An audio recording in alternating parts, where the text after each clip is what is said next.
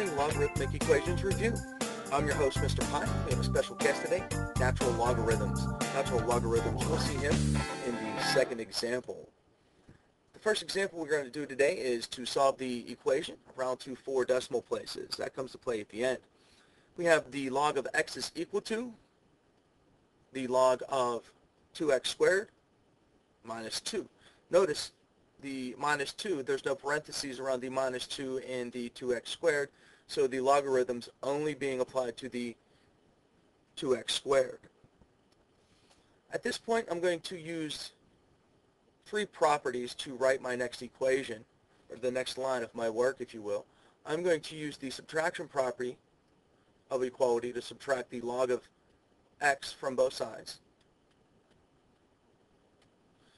Even though I put the log of x underneath the log of 2x squared, don't worry about it. I know they're not like terms.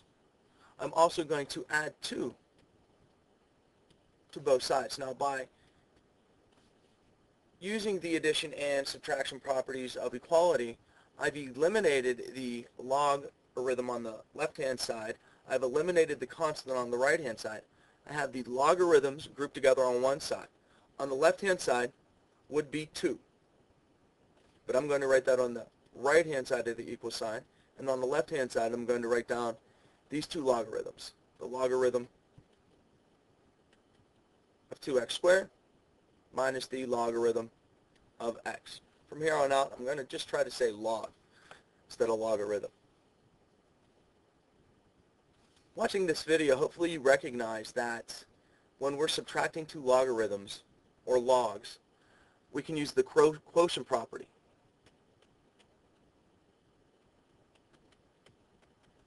What that quotient property allows us to do is to write these 2 logs as one log, and we will divide what we're taking the logarithm of. So in the numerator is 2x squared, and in the denominator is the x. Bring the 2 along. Now to form the next line of work, all I'm going to do is simplify this fraction.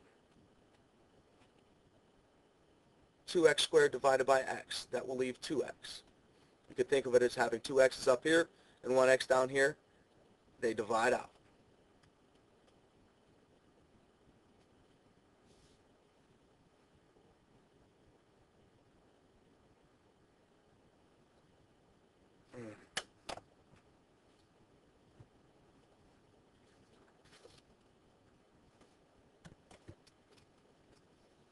From here, hopefully you recognize this is a log base 10.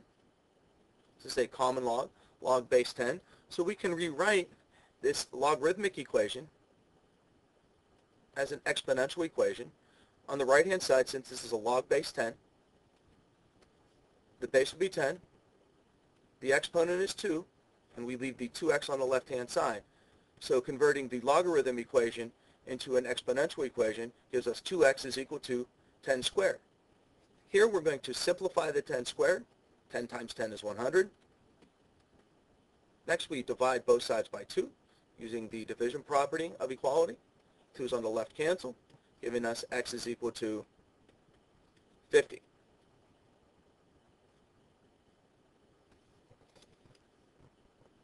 The second example involves natural logs, and we're asked to solve and round to 4 decimal places. In the last example, we didn't have to round to 4 decimal places. It came out to be a whole number. You have to remember the properties of logs also apply to natural logs.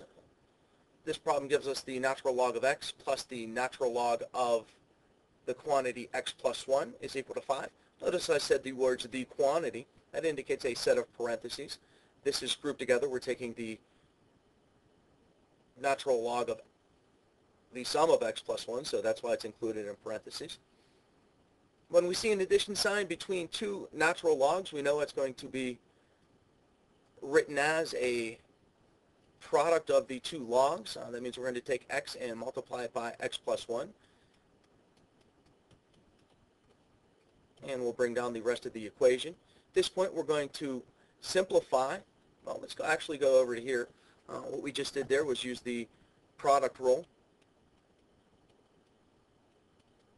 or the product property of logarithms, or in this case natural logs, to go from the first line to the second line. Now from here we're just going to simplify, distribute this x, so that will give us x squared and plus x, should include that in parentheses, being equal to 5. So all we did from here to here was simplify the equation.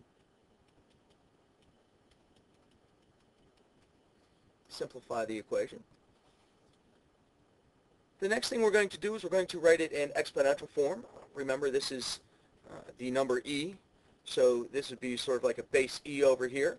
So we're going to write this as e to the 5th. And on this side, that's just going to leave us with the x squared plus x. And my x got a little funny there. So from this line to this line, we just wrote it in exponential form.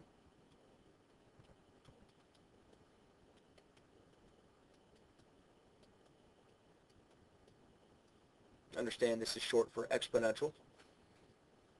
From here, we're going to move the e to the 5th. Remember, e is a number. We'll just work with it as if it was a number pi. Move it over to the left by subtracting it from both sides. Don't make the mistake a lot of kids make here. They get stuck. When this cancels, remember they're additive inverses, so that gives us 0. And on the left-hand side, we have the quadratic equation, x squared plus x minus e to the 5th. From this line down to here, all we used was the subtraction property of equality.